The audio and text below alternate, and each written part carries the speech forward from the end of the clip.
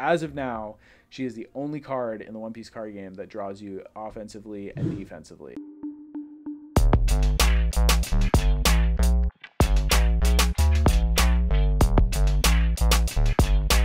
Yo-ho-ho-sha! What is up, Johku? It is me, Johku DMD, and today I got a Donquixote Doflamingo deck profile.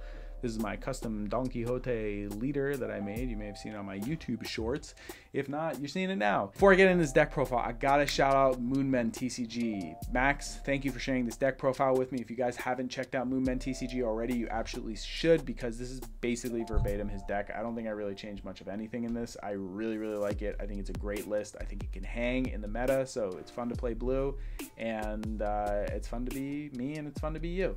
Let's check out this deck profile. So this is Donquixote Doflamingo. This guy, Don X2, when attacking, you could pay 1 and play a Warlords cost 4 or less in rest mode. So you're basically playing a 4 or less. You're basically playing a 4 cost for 3, kind of, and it's rested, so they can swing into it. But you're also getting a 7k swing out of that. So this dude's like swinging for 7 and playing stuff. You can get a lot of value out of him. He's a very value generating leader, and I like him a lot. So let's get into this deck profile.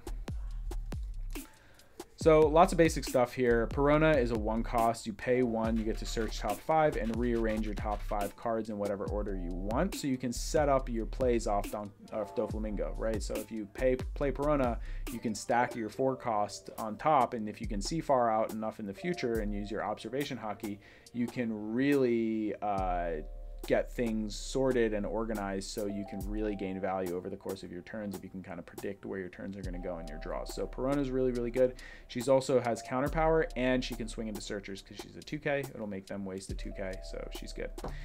Dofi does the same thing. This is the Dofi alt art. I think his art's actually pretty cool, but he's a 1k counter, and then he's a blocker, so you play him for 3, and then he does the same thing as Perona, where he rearranges top 5 cards, and then you can organize and set up your plays, set up the stuff off your leader.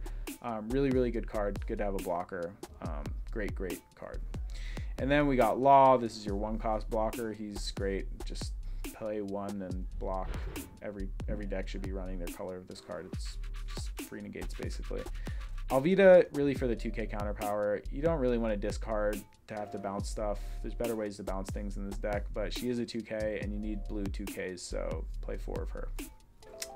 This dude's really interesting. Kuma is like, when he dies, you can play a Pacifista, but you have to have it in your hand. But it kind of like forces your opponent to make a weird decision, right? And anytime you can force your opponent to make a weird decision, you might be making them make the wrong decision because they don't know what's in your hand and they don't know what's going on your side of things, right? So if you play him off your leader, he's in rest mode, and they're like, I want to remove this guy. He's a blocker and he can attack, which gives you options, right? You can either attack with him or you can block with him, which is really good.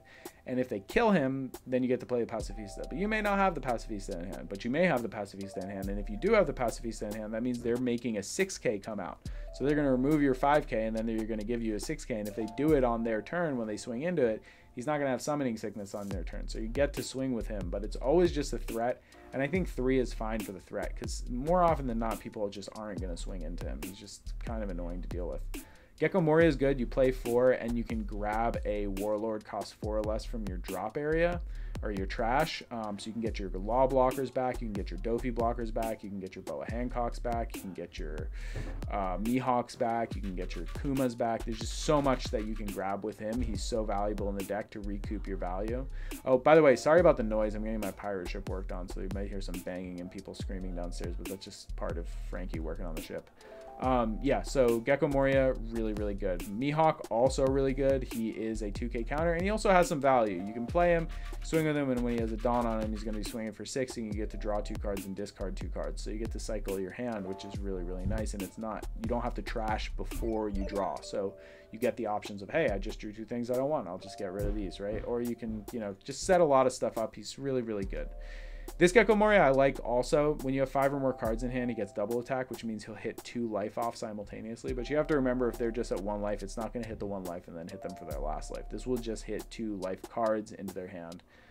So deals pressure, and people are going to want to deal with him because they don't want to have to deal with him taking 2 life cards. Teach is really good. I like Teachy a lot. He can just bounce cards back to your hand or their hand when you play him. So 4 cost, and he bounces a 3 cost back to hand. So if you have like I don't know, a Perona on board and you need to restack your top 5, you can play Teach, grab Perona, play Perona, set up, and then do your leader effect. If you're late game, I mean, I don't know if you're necessarily going to do that, but you can also just bounce their blockers. If you have the board set up, you play Teach, bounce one of their blockers, and then just kill them. Boa Hankook, MVP of the deck. God, I love Boa. And I love both arts, so I'm playing 2 of each. I do have 4 of the alt arts, but I actually am just, I really like both of these arts a lot. And it feels good to have variety in the deck. So she is, when you have 5 or less cards in hand, and she has a Dawn on her, when she swings or attacks, you draw.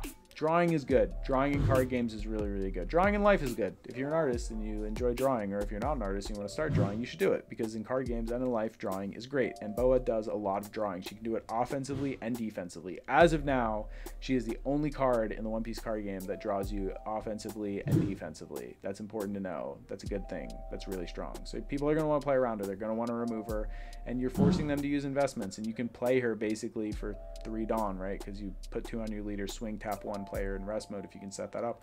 Or she's great to just pay 4/4 and put a Dawn on her, and then when they're swinging, you just block with her, counter with her, and then you have all your other blockers, and you keep blocking to keep her alive, so you can draw off of her when you take an attack, and you can draw off of her when you make an attack. So really, really, really good card, and she's beautiful. Virgo, 3 Virgo. This is for Kid. This is for dealing with Kid. You gotta prepare to deal with Captain Kid. So if you are playing against green and you see Virgo, you want to play Virgo, because you're going to need to swing into that big kid, and you're going to need bodies set up to deal with that. So he will get rested by Okiku, but you can hopefully bounce Okiku or remove her so they won't be able to play her, and then you set up Virgo, and then you're going to be able to swing into their big kid. And then Dofi, of course, if anybody is silly enough to play a big card that they can bounce, you just bounce it, and then you have a 7k body on board. He bounces a 7 or less on play. Really, really strong cards from the starter deck. And then Mihawk basically does the same thing, but he's a much bigger body. So you pay 9, bounces 7 to the... Oh, he actually goes to the bottom of the deck. That's even better.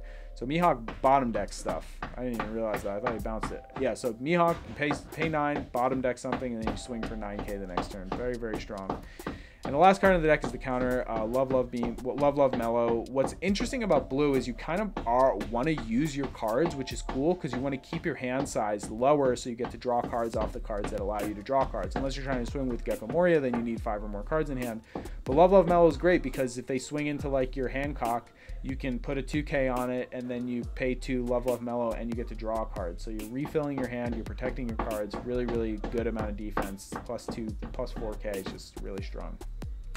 So I've been really enjoying this deck. I hope you guys enjoy this deck. Try it out. Sorry about all the banging and the noises. Hopefully my pirate ship work will be done soon, and I won't have these disruptions during my YouTube shripums and videos. I am a dentist. I can't end without doing a dental tooth tip. My dental tooth tip to you would be, your mouth is a really personal space. You know, it's a really private area. It kind of sucks to have people invading it. Going to the dentist can really suck. So find one that you're comfortable with, that doesn't like treat you like Dungus, and will like take their time to explain what's going on and ask questions and learn, get educated. That's what you're paying for, so that you can take great care of your teeth. Thank you so much, and I'll see you guys next time.